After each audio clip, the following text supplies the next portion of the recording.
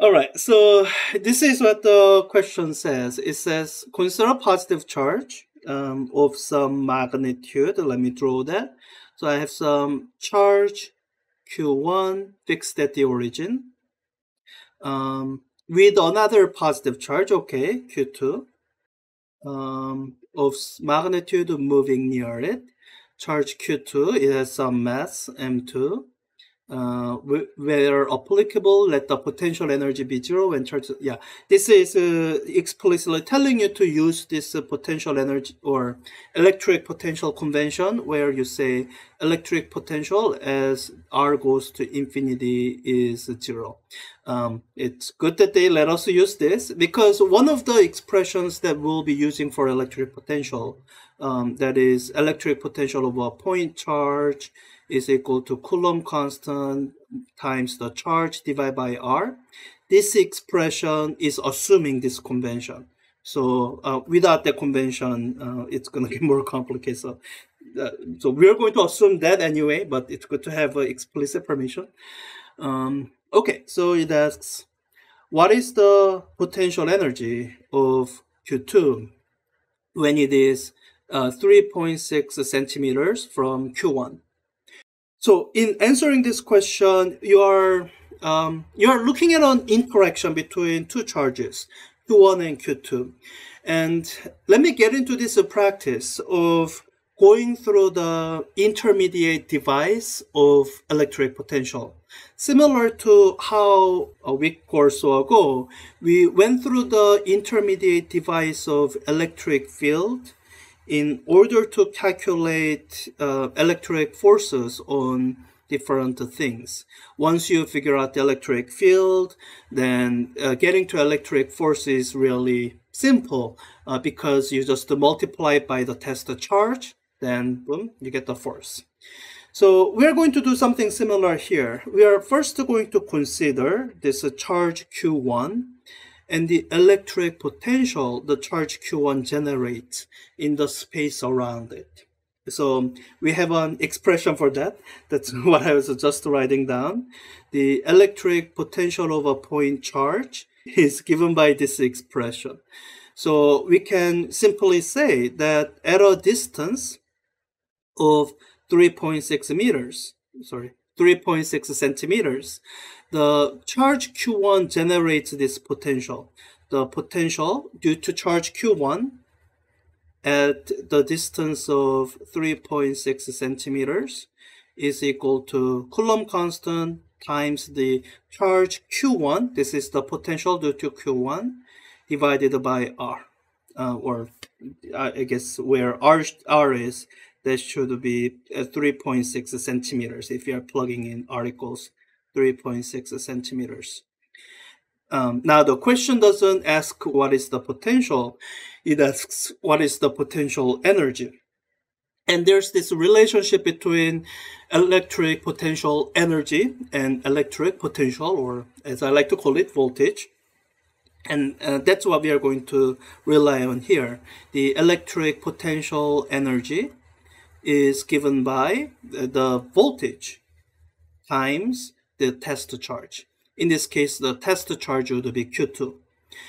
So from here, so where it asks for the electric potential energy, it would be simply the potential V due to Q1 at R equals 3.6 centimeter times charge of Q2. That's it. And I think we are going to get a positive, we are going to get a positive potential energy. And what that means is the potential energy at this point is higher than the potential energy at infinity away.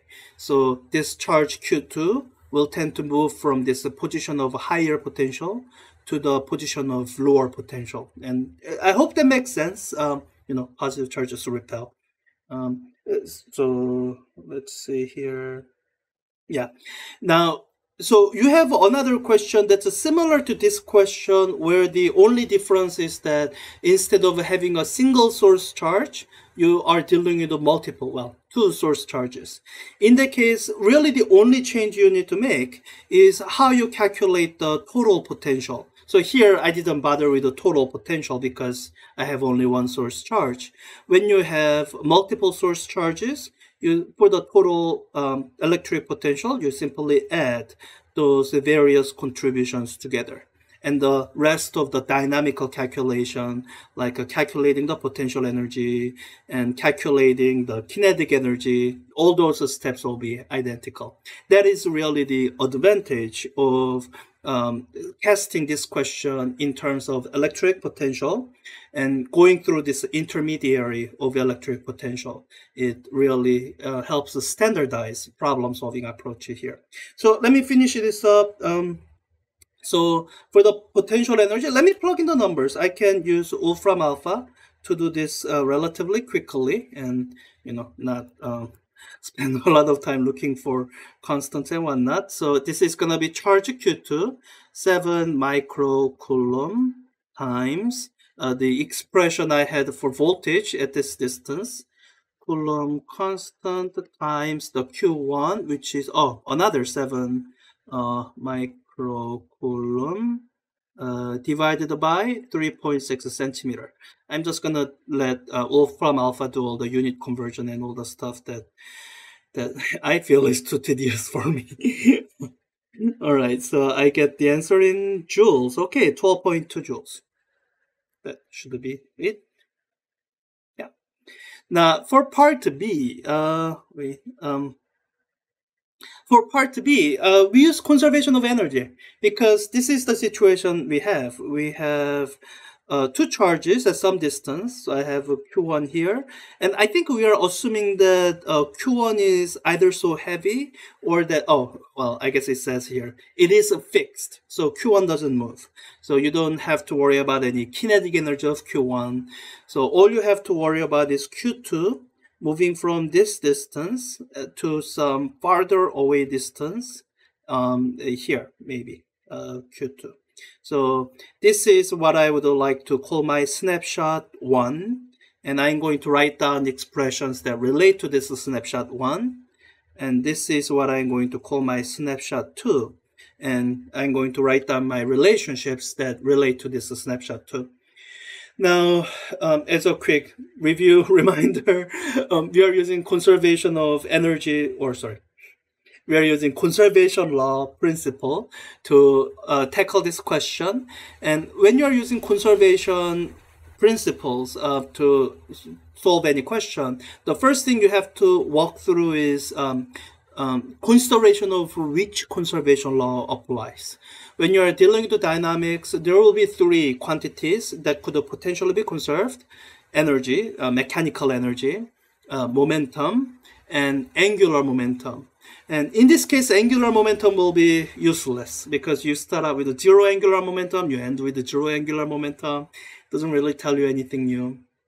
Now, in this setup, momentum is not going to be conserved because it has to do with this charge Q1 being fixed at the origin, and this act of fixing must involve some external force being applied to Q1. So that external force is going to change momentum. Momentum is not conserved. So finally, we only have energy, mechanical energy, and electrostatic force is conservative force. So it'll conserve mechanical energy. So we are going to start out with that. We start out with the statement saying that total energy at point 1 is equal to total energy at point 2, because you say you recognize the mechanical energy is conserved in this setup. So once you recognize that, then the rest is you break down these expressions into its parts. It has a few parts. So it has two parts. It has potential energy, kinetic energy. At snapshot 1, because you are releasing it from rest, it'll have zero kinetic energy. So, let me write this out. Kinetic energy at point 1 plus potential energy at point 1 is equal to kinetic energy at point 2 plus potential energy at point 2. So, as I was saying, kinetic energy at this point will be zero because you are releasing it from rest. The kinetic energy at point 2, it's not going to be zero, and that'll help us to find how fast it's moving at snapshot 2. Now, you have to be a little bit careful with the potential energies, because I think in physics 4a, we are used to setting or trying to set potential energy at one of the 2 points equal to 0. Here, because we are using this universal reference point where potential energy is 0 at infinity out, we are not going to be able to do that. So we'll just have to write out the expression for potential energy at each location, and we'll compute the difference, and that difference will help us get to the answer we want. So let me do this. I'm going to first write out what this kinetic energy is, because this kinetic energy has expression 1/2 mass of charge 2 times the speed of charge 2 squared. And what we are looking for is this value V2. So let me first solve for that before I write out in detail what the potential energy of 1 and 2 are. So let me first write a version of this equation where it's been solved for 1/2 m2v2 squared. So 1/2 m2v2 squared is equal to, move this over, potential energy of 1 minus potential energy of 2. Okay, so now I can try to solve for V2 by multiplying both sides by 2 over m2. And then to that, just take the square root of the whole thing. So after I do that, to the left-hand side, my left-hand side will be just V2. And my right-hand side will be 2 over m2 times this difference of potential energy, PE1 minus PE2 square rooted. And I think I'm going to do this. I already worked out an expression for potential energy at snapshot 1. Well, I have a numerical value for it even. And I think I'm just going to reuse the same expression and just change a few things so that it becomes a potential energy at point 2. And then I'll do the plug in the rest of the numbers. So let me use Wolfram alpha. Let's see here. I'm going to take this expression I have here. That's going to be equal to my potential energy at point snapshot 1. I'm going to subtract a version of it. And as I'm subtracting it, the charges remain the same.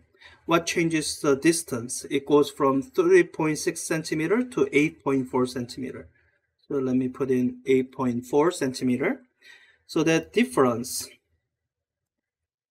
I think, did that close? No. So from here to here, that difference is the difference of the potential energies. Let me multiply this by 2 divided by the mass. That's a 1.5 gram. I'm going to let Mathematica do the unit conversion times, okay.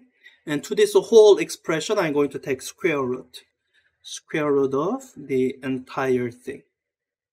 Press enter, and I'll double check to make sure that Mathematica understood my input correctly, and then go from there.